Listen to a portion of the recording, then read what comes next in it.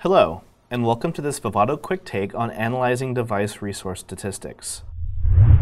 In this quick take, we will give an overview of the basic logic resources in a device, then how the resource utilization is measured, and finally an example of analyzing a utilization report. As can be seen in the device view, there are many different types of logic resources besides just LUTs and registers. Each resource type has its own measure of utilization that should be monitored. When utilization is too high, it can negatively impact Vivado's ability to fit the design into the device and at the same time meet design performance requirements. There are several fundamental resource types to consider, including the following: IOs and GTs. Early in the planning stages, it is important to compare IO and bandwidth requirements with available IO resources and their capabilities. Vivado IO planning is invaluable for this process. IO and GT utilization is decided early and usually does not change much throughout the remainder of the design cycle. Slice logic. Slice logic consists of the logic resources that implement the logic functions of your synthesized RTL and IP. Control sets and LUT combining make slice logic accounting more complex than other resources. We'll cover more on that topic later. Block memory. These resources are also a little more complicated to account for. The basic resource is called a block memory tile. In the 7 series, the block memory tile can hold a 36 kbit block RAM, a 36 kbit FIFO, 2 18 kbit block RAMs, or one 18 kbit block RAM with one 18 kbit FIFO. DSP blocks. These are also to a tile, with the DSP block itself as the basic unit of measurement. Clocking resources. These include global clock buffers, MMCMs, PLLs, and regional clock buffers. Although clocking resources are easy to measure, architectural requirements make them a little more complex to implement than other types of logic. Now that we have an understanding of the key device resources, let's review the utilization reports. When using projects, these appear under Place Design. They can also be generated on demand with the Report Utilization command. The utilization report includes many sections, with a table of contents. The first category we'll review is slice logic. This includes a breakdown of LUTs, including how many are used for logic, and used for memory either as distributed RAMs or SRLs. There's a total of registers and breakdown of flip-flops and latches. And finally, the slice muxes. The utilization percentage is given in the last column. The next section is slice logic distribution. After placement, the number of slices is available. The slice percentage utilization is typically much higher than the LUT percentage utilization for 2 reasons. One is that the placer will not tightly pack logic unless it has to do so to successfully fit. This avoids congestion. Another reason for sparse packing is control set restriction.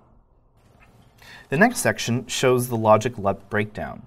A slice LUT can implement a single logic LUT with the output using either the 06 or the 05 pin. When 2 LUTs share common inputs, they can be combined to fit a single slice LUT with each using one of the 06 or 05 outputs. Here's an example in the device view showing the highlighted combined LUT driving the 05 output while the other LUT drives 06. Usually the placer combines LUTs at its discretion, depending on performance and writability. But sometimes, combining is fixed by synthesis. If combined LUTs appear in failing paths, disabling LUT combining in synthesis may give better results. Continuing on, there is a summary of LUTs used as memory, either as distributed RAM or shift registers, and they too can be combined. LUT flip-flop pairs count structures that are easier for the placer to pack. Here's an example. A LUT flip-flop pair fits nicely into a slice using the dedicated interconnect within the slice.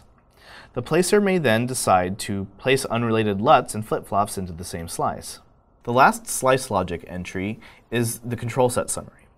As mentioned earlier, slice registers share similar control signals including clock, clock enable, and set or reset. Therefore, only registers with similar control signals can be placed in the same slice, and other registers in this slice become lost. Here's an example to show how control sets affect packing and utilization. This clock enable only drives the single register in the design. The placer can only place the single register into a slice while all other registers are unusable. If there are many unique control sets, then packing is inefficient, which may lead to congestion or general placement problems. If the slice utilization seems too high, check the control set reports and see if there are many low fan-out control sets. Try reducing small control sets using synthesis settings. Now onto block memory.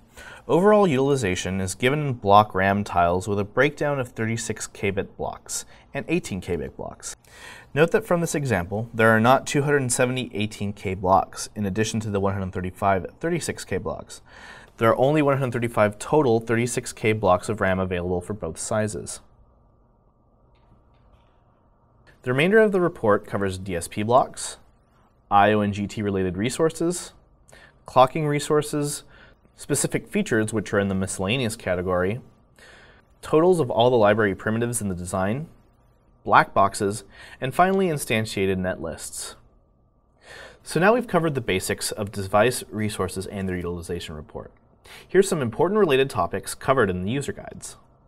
The report utilization command options for hierarchical reporting and other useful features, the GUI utilization report, the clock utilization report, and finally the I/O report.